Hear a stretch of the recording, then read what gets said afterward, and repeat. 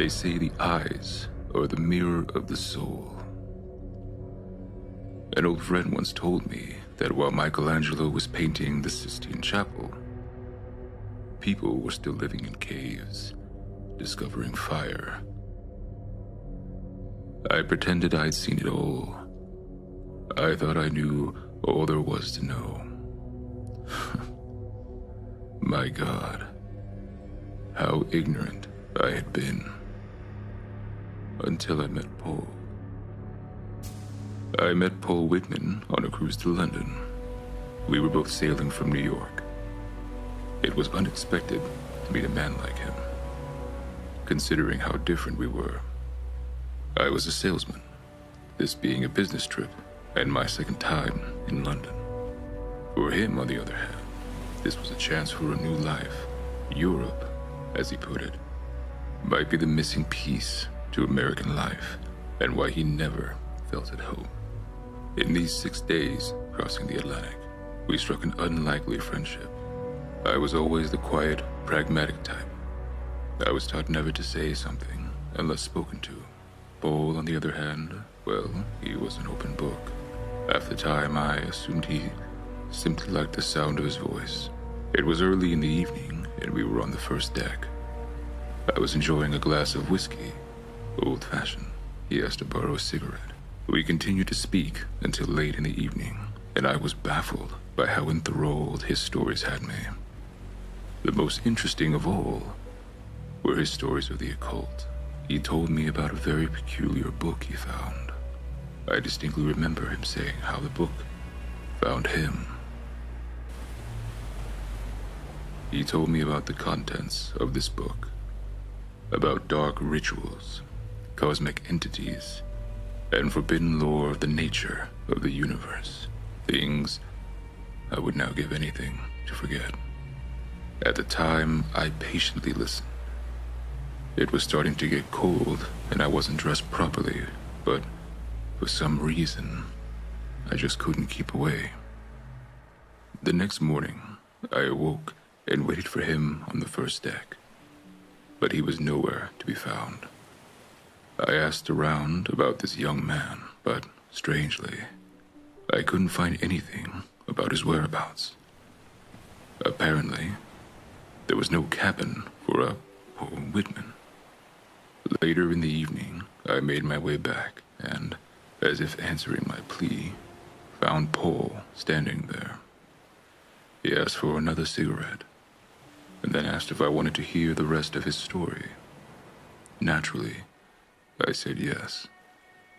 Perhaps it was the way he spoke, or the stories he filled my head with, but somehow, Paul looked different. His blue eyes seemed to sparkle, as if the very cosmos were trapped inside those two round orbs inside his skull. What's more, his very presence felt different.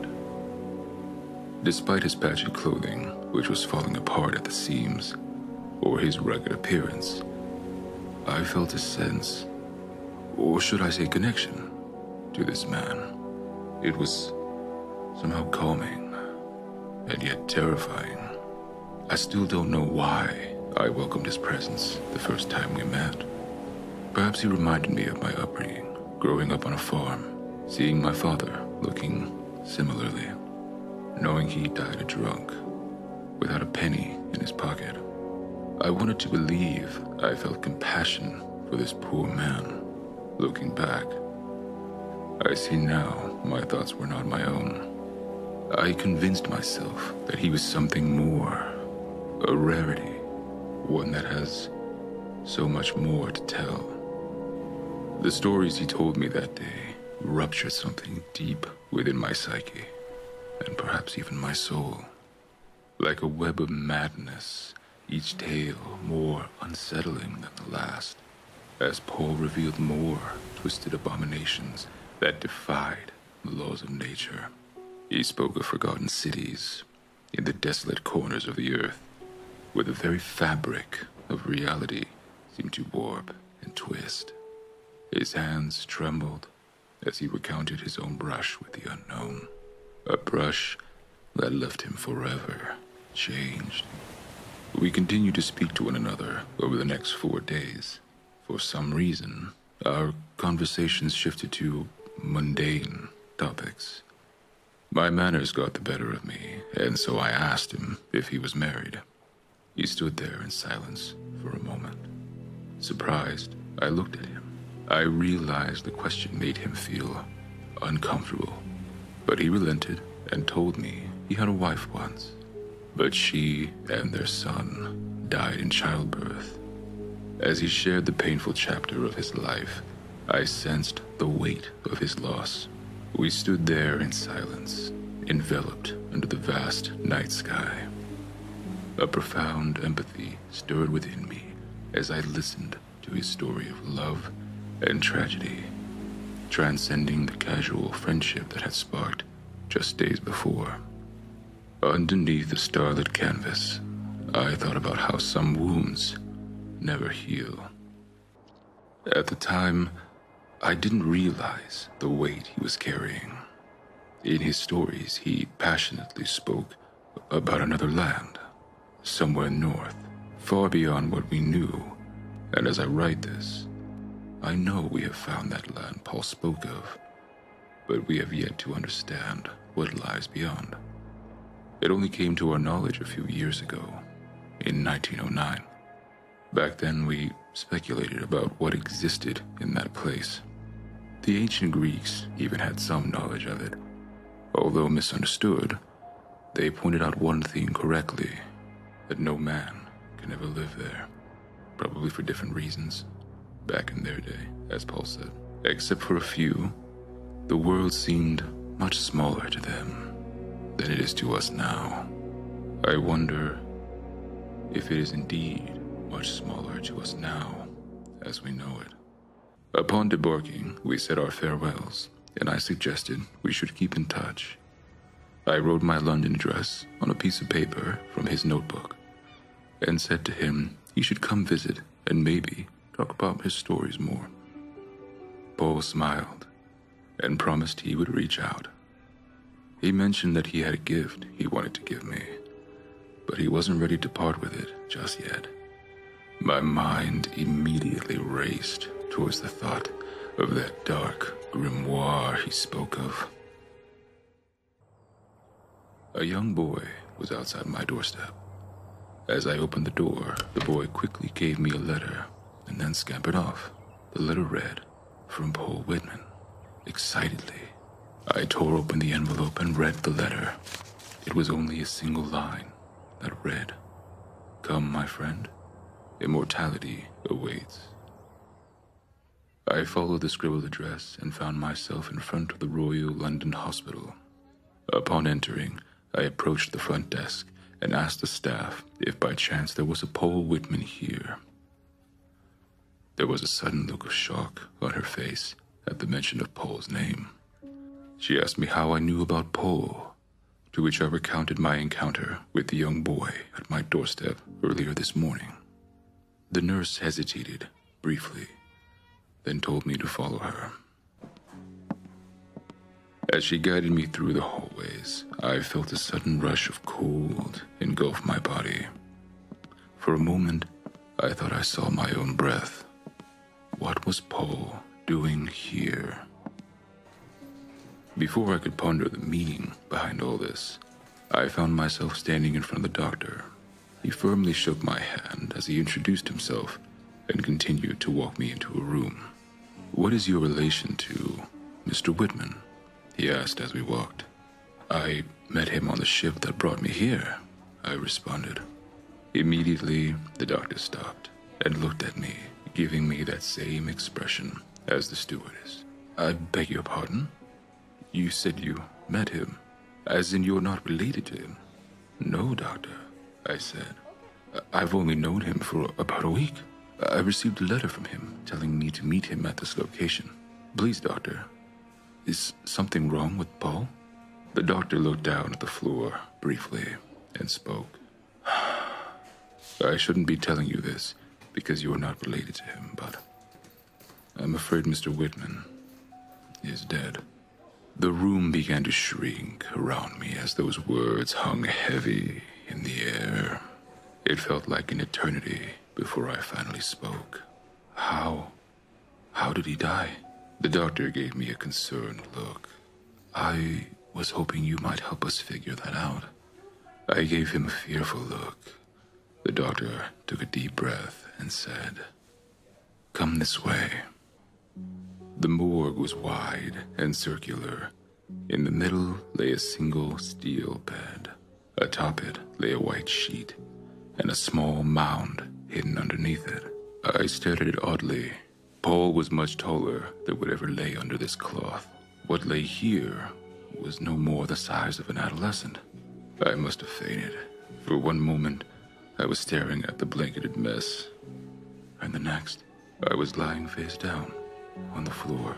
I rose and stared at the thing that lay on the table. I think it's Paul," I said. It was Paul, to be sure, but his body was in every sense wrong. His limbs were contorted, bent, and broken in ways that openly defied the laws of reality. Somehow, even worse than this, was Paul's eyes, or lack thereof. On his now malformed face were two empty sockets filled with the void of nothingness. Before the doctor could say a word to me, I ran, and I did not look back. As I got home, I kept thinking of what I saw. The image burned into my memory. Paul's face, his parted lips, the wide open jaw, the red in his cheeks. Despite the horrible malformations on his face, I couldn't help but create an image of how Paul faced his final, agonizing moments with a smile on his face. I twisted the events in every impossible way, and yet I could not answer the riddle of what happened to Paul Whitman.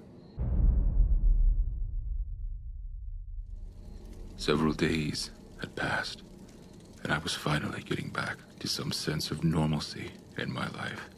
I had come home from work one day to find a package on my doorstep. I picked it up and examined it. No address anywhere to be found. Unsure of what to do with it, I took it inside for the time being. After having my supper, I poured a glass of liquor and sat by the fireplace. I decided to open it. The box was light, almost empty. But as soon as I lifted the lid, the blood left the tip of my fingers. From within, a pair of blue eyes were looking back at me, rolling around in that velvet box. I threw it in the fire. Immediately, I realized what or whose they were. I turned around and rushed to the front door, trying to get out and alert the police. But I found myself locked inside. For a moment, I felt panic gripping my mind. But I knew I must have locked the door on my way in, so I looked for the key in my pocket. I found it and pushed it in to lock, but to my surprise, it didn't fit. From behind me, I could hear something, the sound of laughter.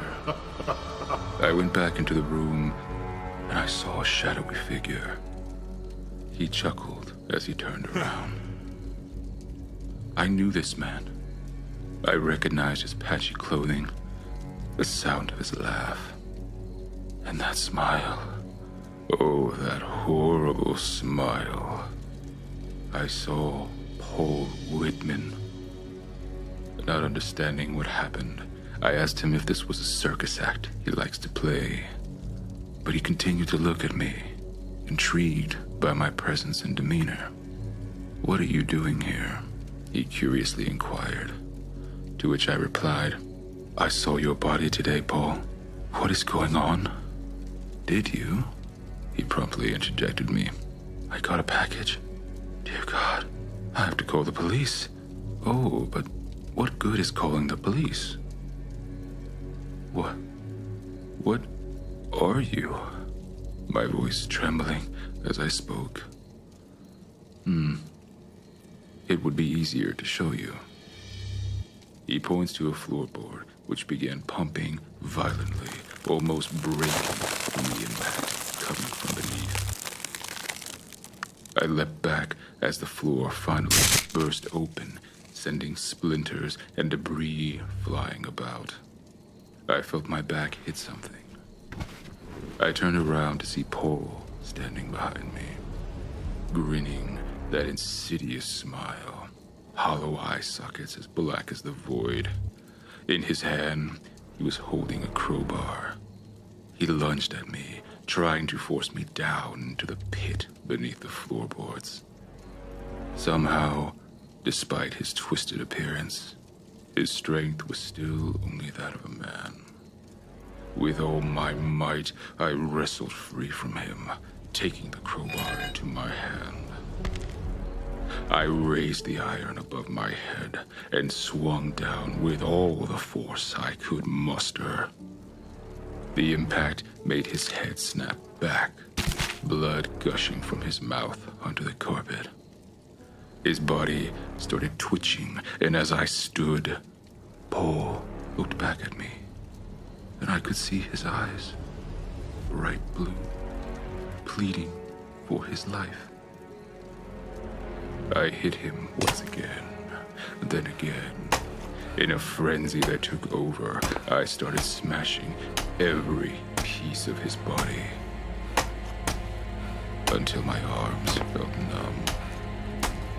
I stared in disgust at my horrible act. Paul's face was now an unrecognizable, bloody mass that sat atop his neck. In the aftermath of that gruesome act, I stood amidst the shattered remnants of Paul Whitman's body. The room was silent, save for the crackling flames in the fireplace. I was gasping for breath, the realization of what I had just done slowly setting in. I stumbled backward, attempting to make sense of this nightmarish event. The fireplace cast shadows across the disarray, as if the room itself recoiled from the malevolence that unfolded within its walls. I sank to the floor, haunted by the frenzied assault. The crimson stains on the carpet seemed to seep into my conscience, promising an everlasting mark. The silence hung heavy, broken only by the echo of remorse. I pulled his body and crammed it beneath the wooden floorboards, nailing it shut, then pulled the carpet over it, finally wiping away any traces of Paul's existence. The next morning, I left back for New York. A few months pass, and I get a letter. It bore no return address, only my name scrolled across the front in a shaky hand that seemed to echo the horrors I thought I had buried in London. I hesitated before breaking the seal, a cold sweat forming on my brow as I unfolded the worn parchment within. Dear friend, I hope this letter finds you in good health. I trust that you've had time to reflect on our shared experiences. You see, death is not an escape, nor is it a resolution. It is but a transition, a passage to realms beyond your comprehension. I watched as you tried to bury the memory of that night, as if sealing my existence beneath the floorboards would somehow free you from the consequences of your actions. Alas, my dear friend, you cannot bury the truth as easily as you buried my body. The box you received, the eyes that stared back at you, they were but a glimpse into the nature of what lies beyond. A gift And what have you done with it? To say I'm disappointed in you would be an understatement. I admit, I haven't told you enough. I wish we had more time, but I sent you a gift. The mirror of my past, of my memory, imprinted on my soul. You chose to destroy it. Reality is a fragile construct, and you have shattered it with your own hands. We will see each other again, but until that fateful moment, yours in eternal torment, Paul Whitman. As I read those words, a chill gripped my soul. The specter seemed to linger in the room. I crumpled the letter, but its malevolence message clung to my psyche like a leech. I took a step back, and the wooden floor cracked beneath my feet as I lifted my head to see an antique mirror standing in front of me, with its reflective surface seemingly untouched by time. The mirrored image unveiled a shadow wrapped in an unsettling, hollow, and haunted presence. Through the eerie silence, I found myself locking eyes with the figure reflected before me. I heard a whisper, and I answered back. Dear Paul, I hope we'll see each other soon. Your friend in torment, Edgar.